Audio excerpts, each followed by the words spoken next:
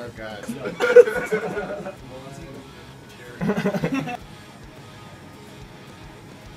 worst hairstyle I've had. It was probably in 5th grade. I went to a new school and I wanted a new look, and LA Looks was pretty hot at the time, and I don't know what I wound up doing, but I had a part right here and went just like that, and it was the worst first day of school ever. My favorite hobby outside of music, I wish I could do more, is play basketball. Not enough time today. Right. If I could change one thing about today that I did, I would have made bigger puddles in the rain this morning in my truck driving into work. Because driving in puddles is fun.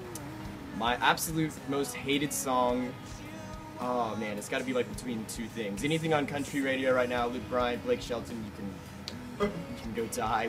Winter Catfish Dinner, I don't care. And then that, I went to the Stone Club in Corpus Christi, and that song, Don't Drop That Dun-Da-Da, like, what?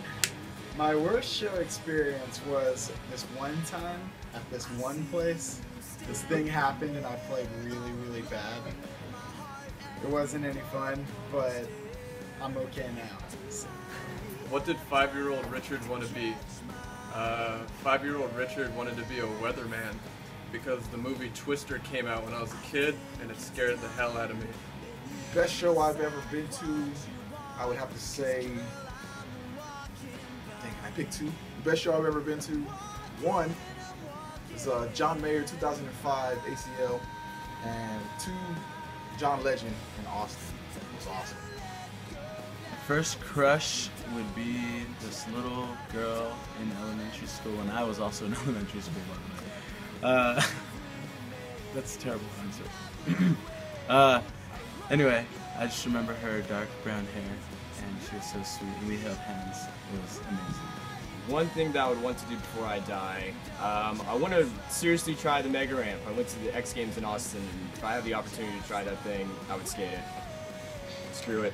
If I had to choose between Back to the Future or Ferris Bueller's Day Off, I'd probably choose Back to the Future.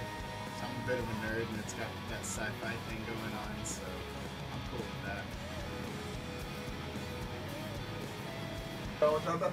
that.